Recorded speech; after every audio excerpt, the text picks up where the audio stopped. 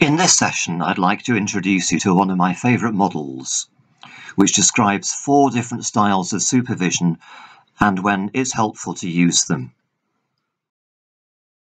It's based on Hersey and Blanchard's model of situational leadership, a model that invites you to analyse the needs of the situation you're dealing with and then adopt the most appropriate style of leadership.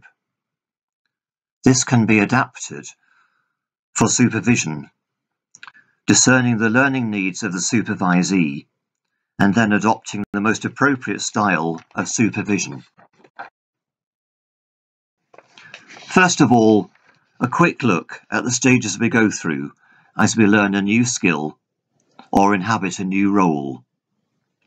The first stage is one of unconscious incompetence. We don't yet know how much there is to learn. For instance, if we're learning to drive, the first time we sit in the driver's seat, we don't yet know what the pedals do, or the various buttons and dials. Until we have a go, we don't appreciate how tricky it is to coordinate clutch and accelerator and gear lever.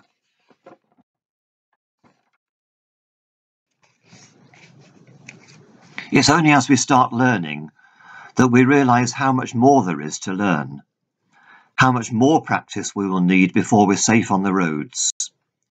This is the stage of conscious incompetence.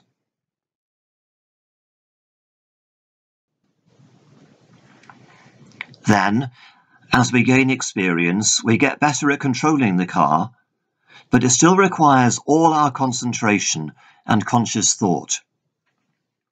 For instance, as we approach a roundabout, we might be thinking, okay, so I need to indicate, that's this lever here, and move over to the right-hand lane. That means checking mirror, now change down from 4th gear to 3rd. That means brake, clutch, gear lever. That level is conscious competence.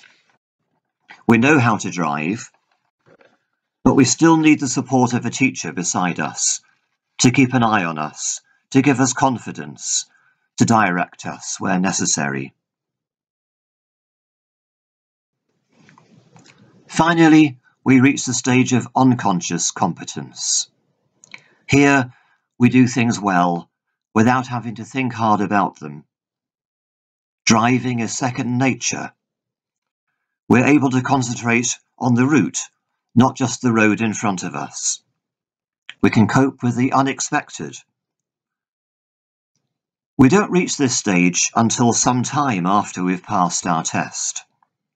This only comes as the result of practice, experience, and probably learning from a few mistakes along the way.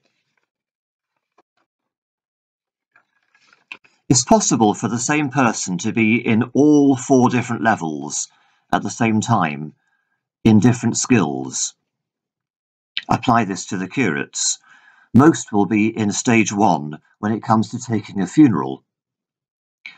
They should all have some limited experience of preaching, maybe level 2 or level 3, but some will bring their particular areas of expertise. For instance, they might have been a youth worker for some years before they were ordained. In that case, they'll be in level 4.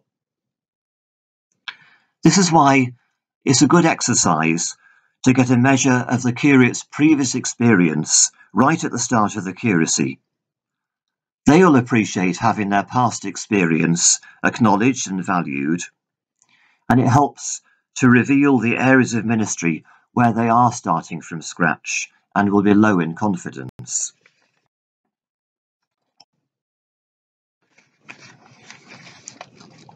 Each of these learning stages, calls for a different style of supervision. If the curate is in learning stage 1, it's appropriate for you to adopt what's called a directing style of supervision. The first time they do something, you'll probably show them how to do it. You'll keep your directions clear and simple. This is the way I'd like you to do it. Another word used for this style is telling. The second stage is called a coaching style, but this is more in the sense of a sports coach. At this stage, the supervisor might say, "You have a go, and I'll watch and give you feedback." And then when the supervisor has observed, they might say, "This was fine and that was good, but I think you need to work on this particular part of the task." In stage 1, the supervisor gave one clear way to do something for the first time. It helps at that stage to be unambiguous and simple. But in the second stage, the supervisor might help the curate to explore alternatives, different resources, moving on from "do it this way" to "try out what works best for you."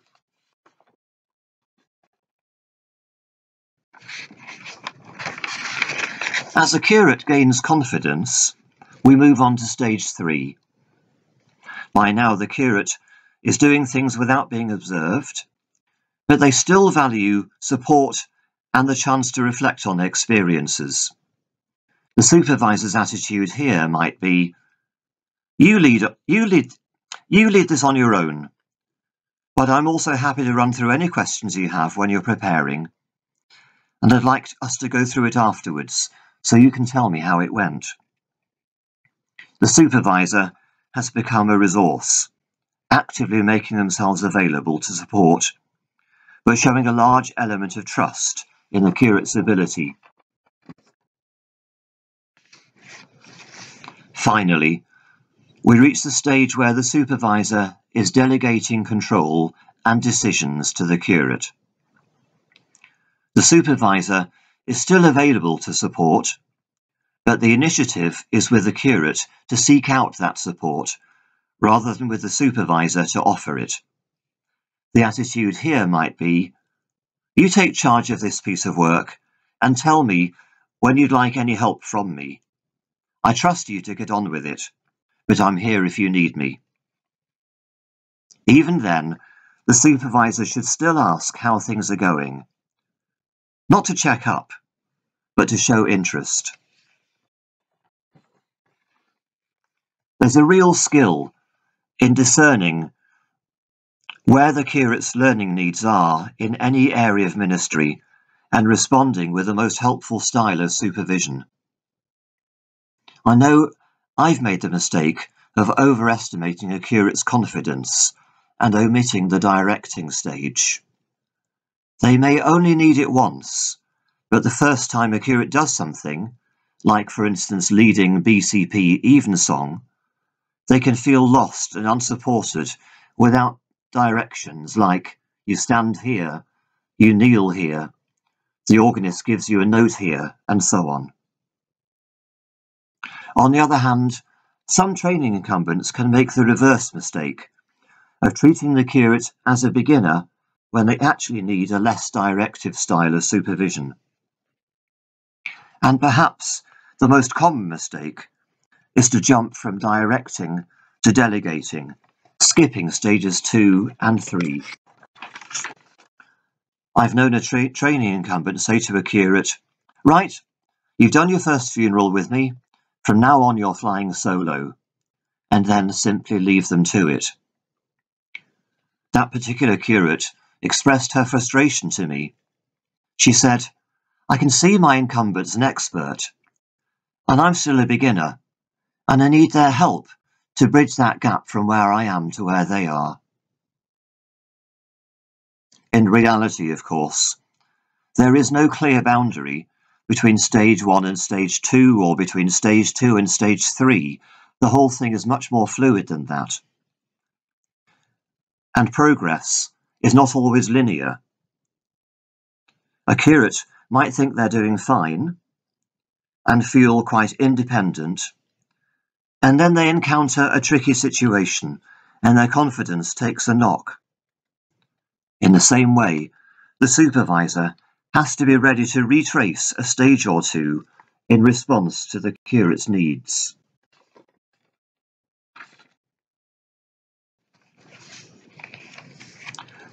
One final explanation of the graph. People often say to me, why does it start with stage 1 in the bottom right-hand corner? The answer is because of the two axes. The horizontal axis goes from low direction to high direction. The vertical axis goes from low support to high support. So in stage 1, the supervisor's style is high on direction, but low on support, because the curate is not required to take a lead at this stage.